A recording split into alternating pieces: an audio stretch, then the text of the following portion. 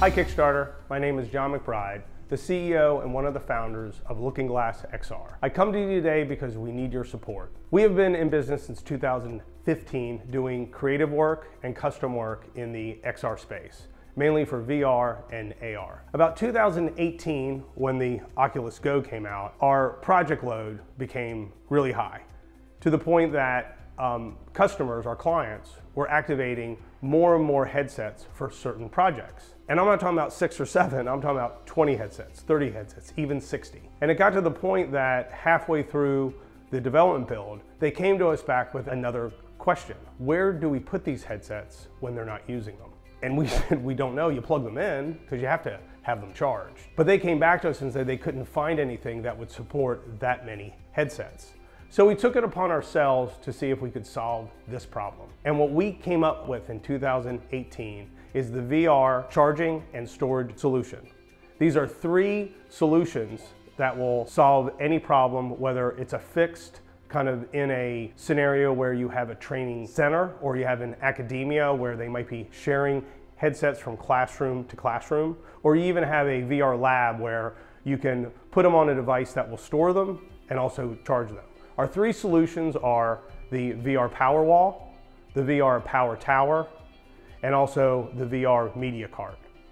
Now this has been a long, long road, and when we decided to design these, we actually never really made something physical. We always made software, and we didn't realize how much it was going to entail and also how long it was going to take. So we started with the VR Media Cart because one of our clients bought 60 of the Oculus Go's and they needed a solution quickly. But we also realized we weren't going to bust this cart out in less than a month. We're coming to you today because we just didn't design these on paper. We physically actually made prototypes, and I want to show you that now. Okay, so here we are. We're at the VR Media Cart. This is a full metal, heavy duty. It rolls, and it was designed for the Oculus Go. So basically we made it so basically you could lay it on it. It even has these little hooks where you could hang the controller, and then you just plugged it in and charged it. This will charge and store up to 30 Oculus Go's. It even has storage on the bottom, and we kind of pimped it out with the wipes and also the face masks.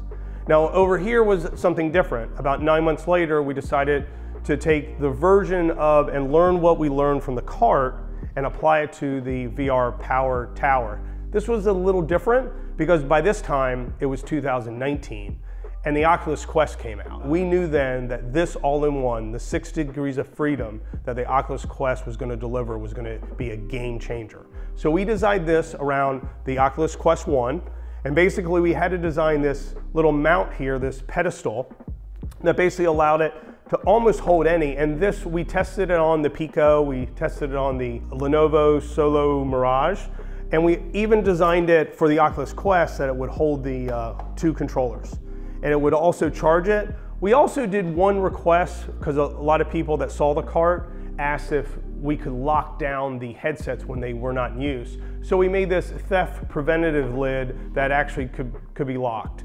It wasn't something that we were going to include if we went into a production. It even offered a little storage drawer here, and also at the top a little kind of marquee that you could put your school on or even your company, and it lit up.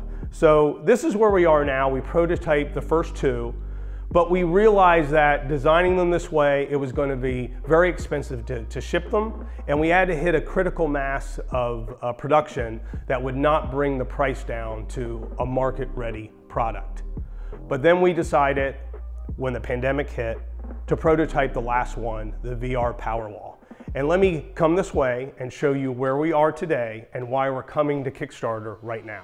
This is our version of the VR PowerWall. This is prototype 1. We designed it about back in March. We went into prototyping mode, got this delivered to us in about October of last year. It has the same pedestal design, but we've realized in the new Oculus Quest 2 that we're going to add a little lip here so that way you feel like it was secure. Also, we realized the real estate here was not long enough in case you installed the Elite strap. And the gutter system here, the little storage that would be universal to any type of controller, whether it was the Pico, the Quest 1, the Quest 2, just wasn't wide enough. So then we come over here to the second prototype of the PowerWall, which is a little taller, has a little more real estate here. And this is still the older design, but and if you look on our Kickstarter page, we actually have the new design of this. It has a little bit of a fin, so that way when you put the headset on it, it actually will be secure and it won't slip off. As you can see here, it holds the Go. It holds the older and discontinued Lenovo Solo Mirage, and the Quest 2, the Quest 1, and even the Pico line. When these ship, they will be fully wired. On the back end, in this little hollow point here, is a 10-port USB data and charging bay that all these are wired into. We gave you enough room in the back that it's all wired, and we have a cleat mounting bracket that you mount the cleat, and this just hangs on the wall.